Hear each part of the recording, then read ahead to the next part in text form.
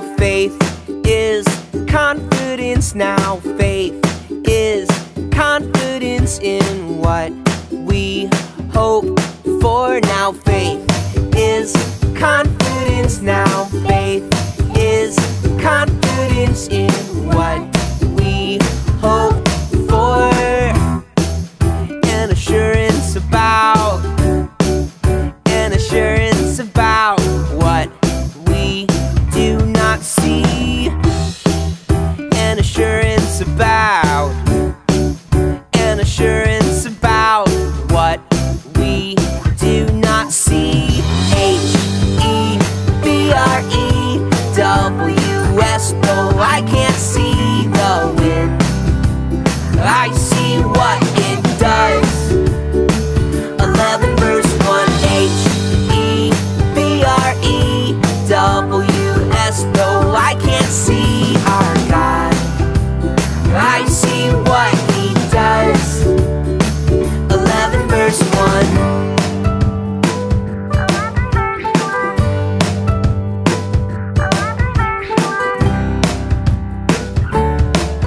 Now faith is confidence. Now faith is confidence in what we hope for. Now faith is confidence. Now faith is confidence in what we hope for.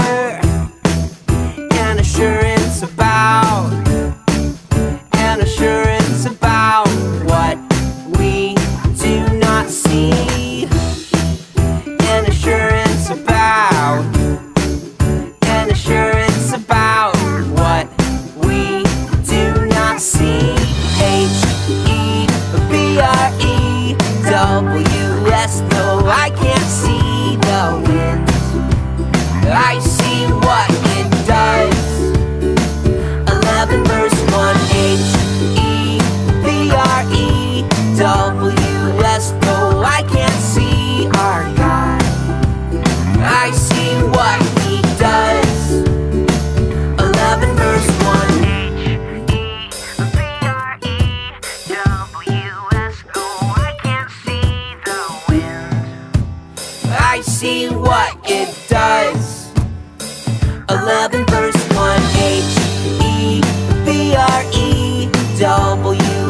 Though I can't see our God, I see what He does.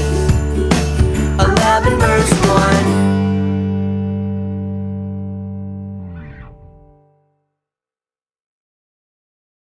Good news today is that behind me you see that they're starting to set up the canopies for this Sunday. Perhaps while you're watching this video, we'll be having worship on July 12th out in the yard. The church council voted this week to continue outdoor worship through July and August at 10 o'clock each Sunday morning, weather permitting. If there needs to be a cancellation because of weather, you'll find that on the local radio station or on our Facebook account. We will continue to stream services through this whole time, and you'll be able to receive those online for those who are not able to come and join us for worship. And finally, in September, we plan to be together in the sanctuary, and we'll have an Easter celebration the first Sunday of September like we've never had before. So I invite you to join us outside, online, in the sanctuary, wherever you are able to join us for worship. Good morning, friends, and welcome to the Carroll First United Methodist Church. I'm Pastor Terry Plucker, and I'm so glad that you're joining us for worship today.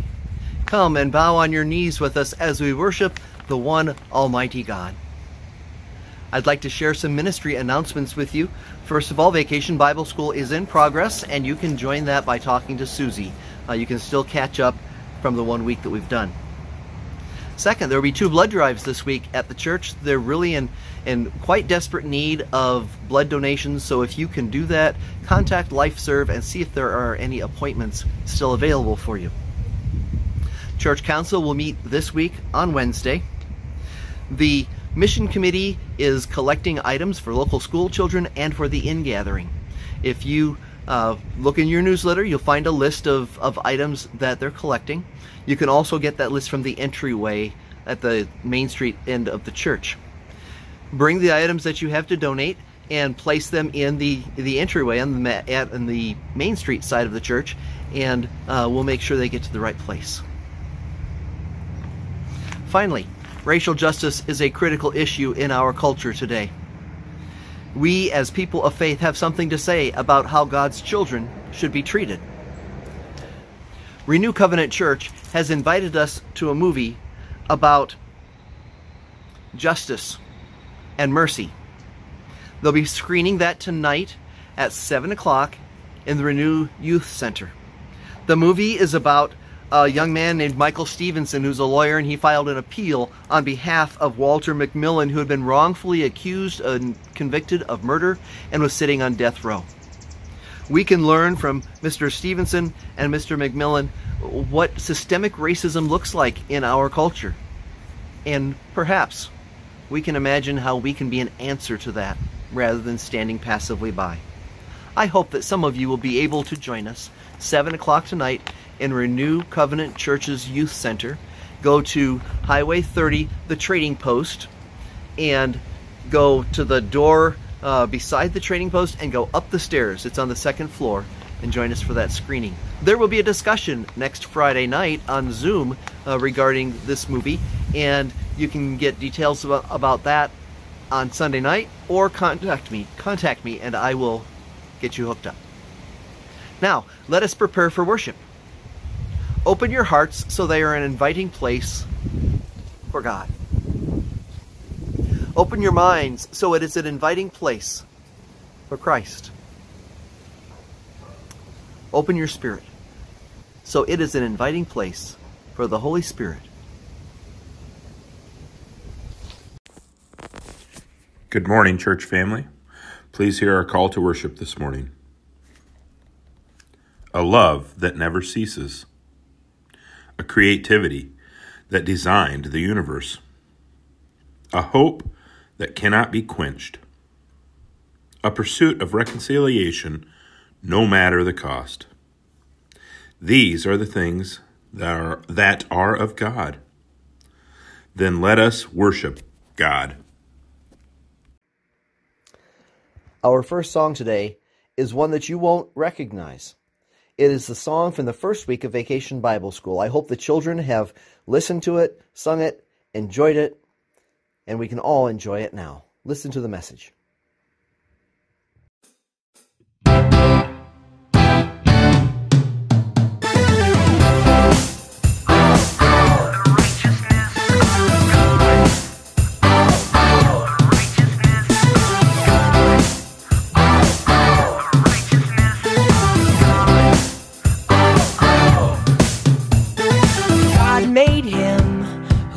No sin to be sin for us. God made him who had no sin to be sin for us, so that in him we might become, so that in him we might become the righteousness of God. The righteousness of God. The righteousness of God. The righteousness of God. The righteousness of God. The righteousness of God. The righteousness of God. God made him who had no sin to be sin for us. God made him who had no sin to be sin for us, so that in him we might become, so that in him we might become the righteousness of God. The righteousness of God. The righteousness of God. The righteousness of God. The righteousness of God. The righteousness of God.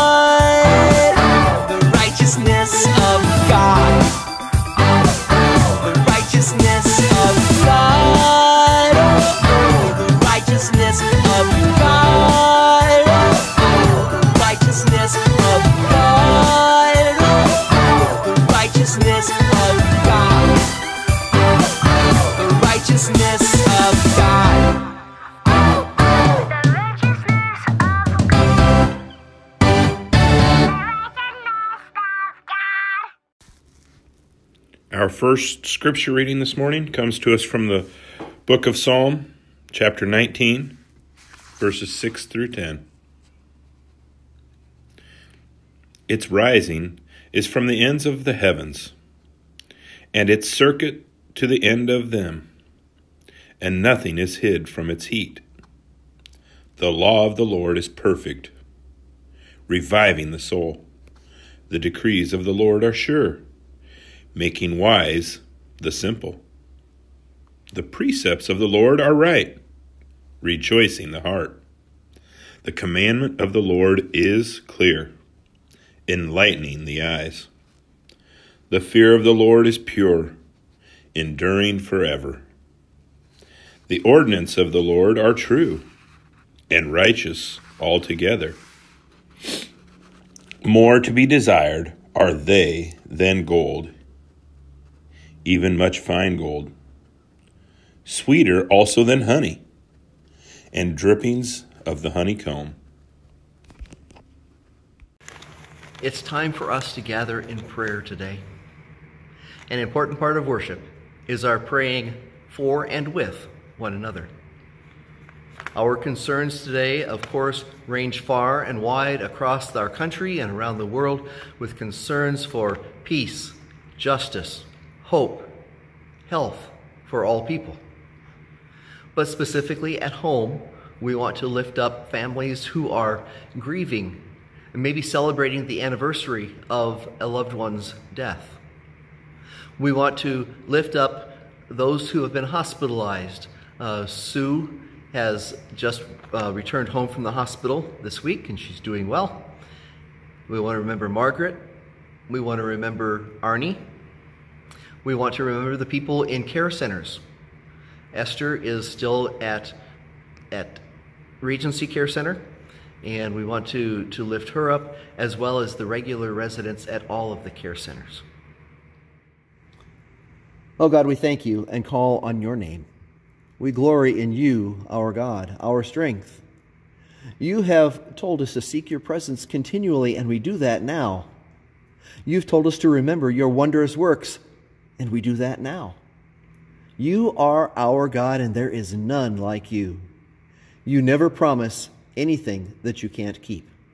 You never fail us, regardless of how small and insignificant we might feel. But Lord, we have sinned. We have failed. We have doubted this week. We have not been who we are in Christ. We have loved the world and ignored your word. We have forgotten you by thinking so much about ourselves. Please forgive us, O God, and all of our hope is in you. Bless First United Methodist Church, O Lord, and all who worship with us. Use us to share about Jesus today. Encourage us as we seek a way through these strange times, and be a beacon for us so that we might be a beacon to those around us. And we lift up those among us who are recovering, who may be in the hospital, who are in care centers. We know that you have wrapped your arms around them. Help them to know that our love is with them as well. Now, God, prepare our hearts to receive your word. May it change us. What good is hearing it unless it does that? Wash us, shape us, refine us, shatter our misconceptions about you, reconstruct our values, and make us different. Make us less and you more, for that would be the best of all. And do all this for the sake of Jesus, in whose name we ask, as he taught us to pray. Our Father, who art in heaven, hallowed be thy name. Thy kingdom come, thy will be done, on earth as it is in heaven. Give us this day our daily bread, and forgive us our trespasses, as we forgive those who trespass against us. And lead us not into temptation, but deliver us from evil. For thine is the kingdom, and the power, and the glory forever. Amen. There are many ways that we can give generously to God's work here at First United Methodist Church, and as we reach out to the community and around the world. I encourage you to give as you can to those ministries. Oh God, we receive gifts from you, and we give you gifts today. What we give is an expression of our love for you. Take it, bless it, use it to your glory, so that people's lives will be changed and hearts will be softened.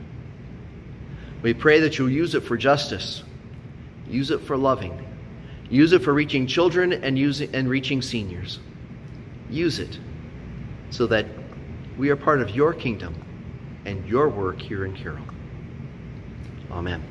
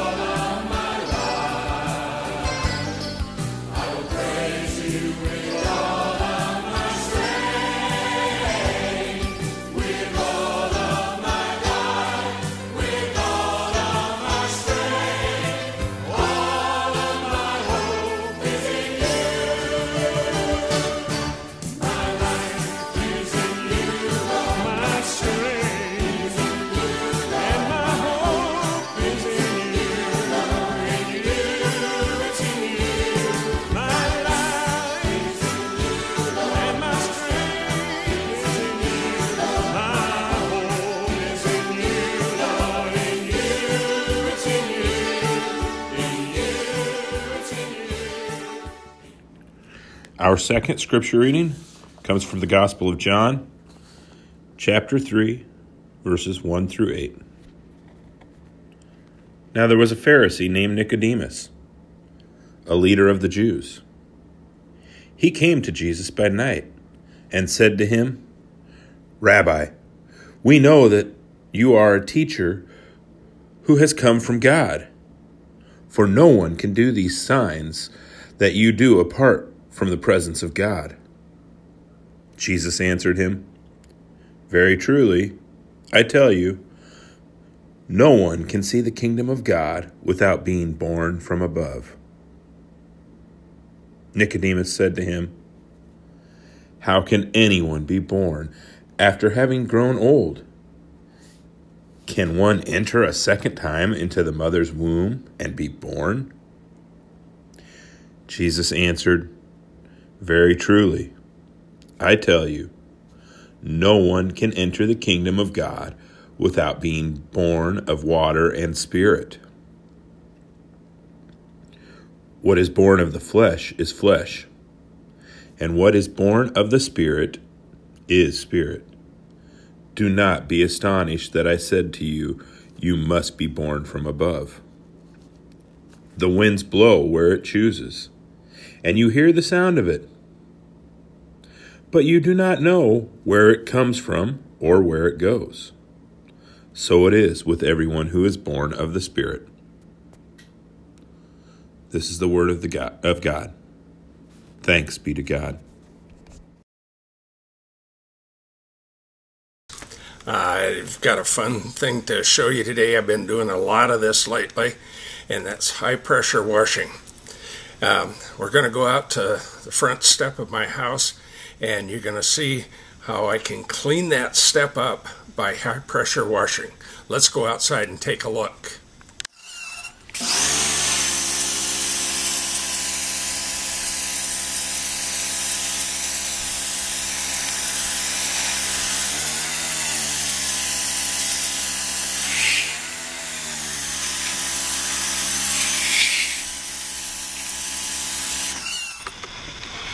You see, that water just by itself wouldn't clean that stain off that concrete.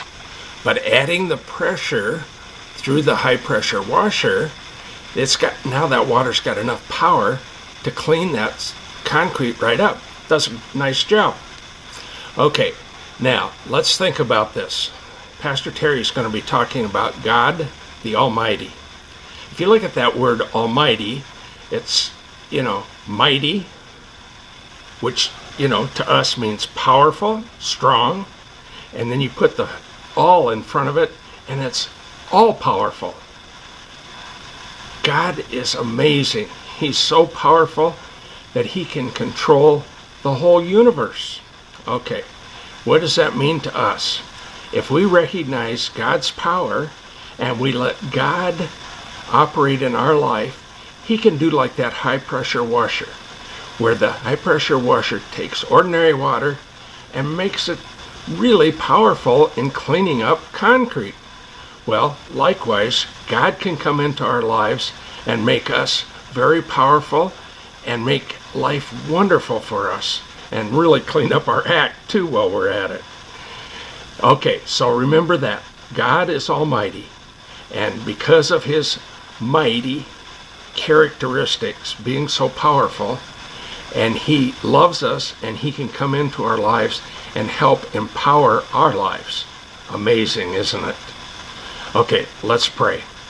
So, if you close your eyes, bow your head, fold your hands, and repeat after me. Dear God, thank you for being the powerful, wonderful God that you are.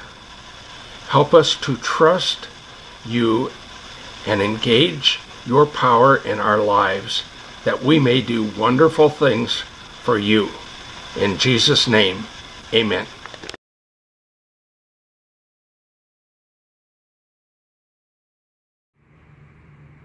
In Vacation Bible School this week, the key word is Almighty. We're going to be learning about God's power. So there's a demonstration of power that I'd like to share with you now. Okay, my friends, let's see how this experiment goes.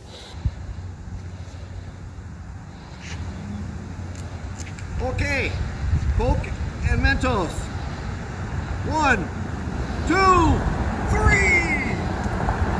Get in there. There we go.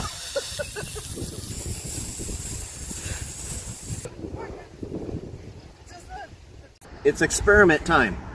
And I've got my Mentos in the tube, and the Coke is in the bottle, and we're going to see what happens here. To be honest, this is our third try, but I believe it's going to work.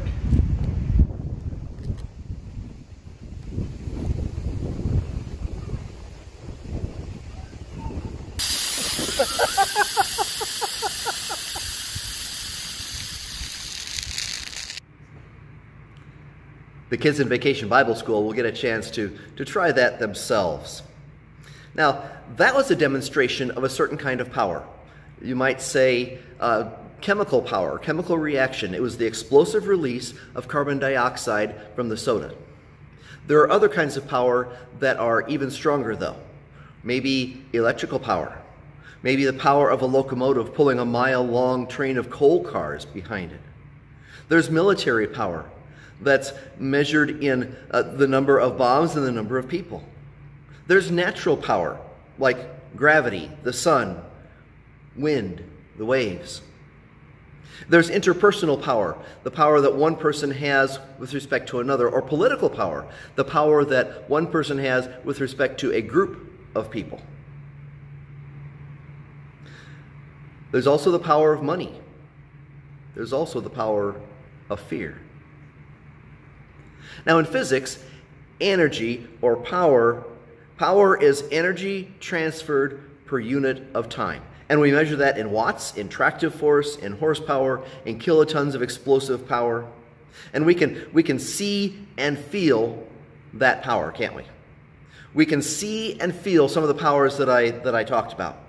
For instance, gravity. We can feel gravity as the coffee cup slips out of our hand and falls to the floor and breaks. That's the power of gravity. We can feel the power of the sun, the radiation from the sun warming the tops of our heads. We can feel the wind pushing our car back and forth in our lane on a windy day. We can see the power of erosion when we look at the Grand Canyon. We can feel the power that people have when they try to exercise power over us, or the power that politicians have when they try to use it either fairly or selfishly. Coke Mentos is just a cool demonstration, but it's nothing compared to these other powers, these natural powers that I mentioned. It's really nothing compared to those, and really those are nothing compared to God. The power of electricity, the power of a locomotive pulling a mile-long train of coal cars is nothing compared to the power of God. God's power is out of this world, indescribable, unimaginable power. There are two words that we use to talk about God's power. One is omnipotent. Omnipotent literally is many powers. Omnipotent. Many powers. And it has the connotation that there are no limits. There are no boundaries to God's power. God can do whatever God chooses to do because God chooses to do it. God has both the will and the power to accomplish whatever God wants. And I hear the echo of the Alleluia chorus in my head as the Alleluia chorus says, "For the Lord God omnipotent reigneth." Omnipotence. The second word we have when we talk about God's power is mighty. We might talk about the might of a nation. We might talk about the might of a cargo ship. God's mighty power is beyond all earthly power. It's greater than all the man-made machines added together. God's power is greater than all the speeding locomotives in the world added together. God's power is greater than the power of nature in hurricanes. God's power is greater than the power of gravity or the power of earthquakes. God's power is greater than the power of any person or any army that has ever walked the face of the earth. Therefore, almighty means all powers, above all powers. God has a power that's above all other powers in the universe. Now, the Bible first uses the Hebrew word shaddai, which is translated almighty, in Genesis 17:1. In that chapter, it begins, "When Abraham was 99 years old, the Lord appeared to him and said, 'I am God Almighty. Walk before me faithfully and be blameless. Then I will make my covenant between me and you and will greatly increase your numbers.'" Shaddai, which is that Hebrew word, has to do with wilderness and mountains and the power of nature. It also can connotate the word overpower. More than power. More than any power that we can imagine. For instance, God's power in creation is a wonderful example of that. God creating ex nihilo, from nothing. Out of God's imagination came all that is. There was nothing to work with except God and God's imagination. And God was able to create all that we have, starting with an earth that was formless and void. It wasn't here. Remember that power is energy transferred per unit of time. So many of the Bible stories show God transferring power to people. For instance, Noah, power to build the ark. Abraham, the ability to believe, have faith, and follow through with that. Moses, the power to do those miracles in Egypt and the power to see the Red Sea parted. David, the power to defeat the Philistines. Daniel, the power to survive that night in the lion's den. Those are amazing things. Those are amazing things that God does in people when God transfers God's power to them. And the funny thing is, there's no end to God's power. No matter how many times God gives us power, no matter how many times God exhibits God's power, the gas gauge of God's power never leaves full. There's an infinite amount of it. It's always there and it's always full. In the New Testament, God is still transferring power. For instance, the incarnation. What greater example could there be of God's power than the ability of God to choose to become one of us? God chose to become one of us and then was able to become a human. That's a tremendous power. And then we see that same power in the baptism when the dove comes down and transfers the power of the Holy Spirit to Jesus. When in the temptations, how else could Jesus have survived those temptations in the wilderness had it not been for the power of God? Then there's the miracles. The calming of the sea, the healing of the lepers, the raising of Lazarus, the feeding of the 5,000, the woman that touched the hem of Jesus' cloak that we talked about last week. All that power, all that might. It's more than all of our strength and our ability, and it comes from the power, from the heart of God. Now, some people ask us, where is God? Prove to me that God exists. Well, I think one of the clearest proofs is the cross and the resurrection. Because God is almighty, God could choose death to defeat sin. And then God could choose life to defeat death in the resurrection. Some people wonder, where is God? And they say, prove to me that God exists. And we can say, well, look at nature, look at creation, and explain to me every detail, every nuance of creation and how it came to be out of chaos. And it's hard to do. Now, they're right in that God's power is invisible. We can't directly measure it like we can horsepower or watts. But invisible does not mean powerless. Unseen does not mean that it doesn't have any power. There's another experiment in Vacation Bible School this week demonstrating the power of air pressure. Now, we can't feel air pressure. We can't sense the air pressure around us, but it's there. And in this demonstration, air pressure is used to crush an aluminum can in a matter of a second. And it's a very dramatic experiment to show the power of air pressure. We can't see air, we can't feel air, but we can see its effect. Just because we can't see it doesn't mean it's not there. We can't see static electricity, but when there's a lightning bolt, we don't want to be in its way, do we? We can't see photosynthesis either, but I sure love to sit under a shade tree. The real trouble is not that we can't see God's power, but that we don't look. We don't look for the displays of God's almighty power around us. We know it's there, but we don't even try to connect to it.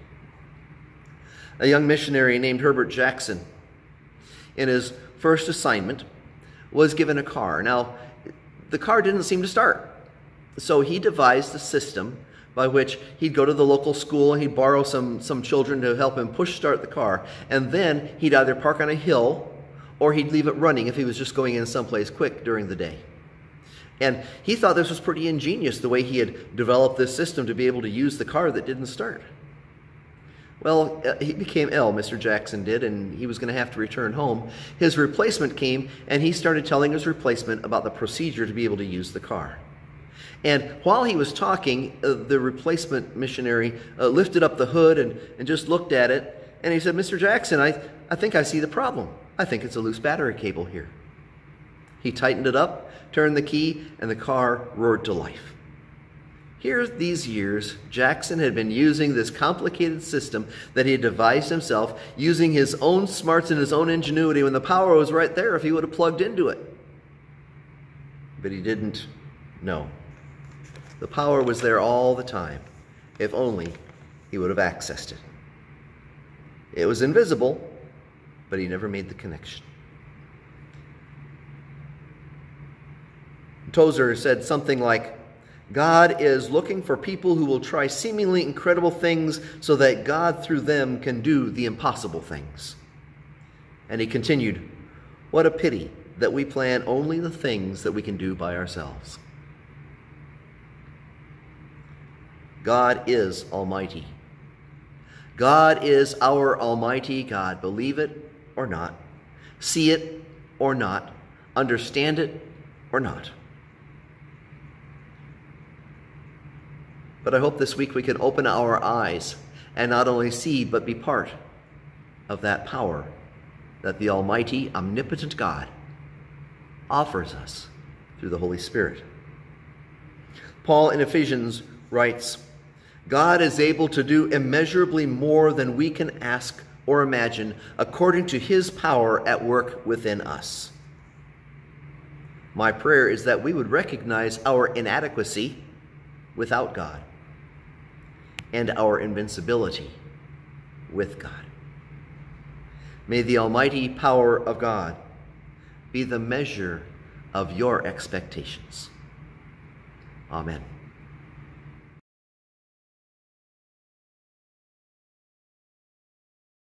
Come, thou almighty King, help us thy name to sing, help us to praise. Father, all glorious, o'er all victorious, come and reign over us, ancient of days. Come, thou incarnate Word, gird on thy mighty sword, our prayer attend. Come and thy people bless, and give thy word success. Spirit of holiness, on us descend. Come, Holy Comforter, thy sacred witness bear in this glad hour. Thou who almighty art, now rule in every heart, and never must depart, Spirit of power. To thee, great one in three, eternal praises be, hence evermore. Thy sovereign majesty may we in glory see, and to eternity love and adore. Our almighty God is able to do far more than we could ever hope or imagine. Go now. Trust in God's almighty power in your life today and always. In the name of the Father, the Son, and the Holy Spirit. Amen.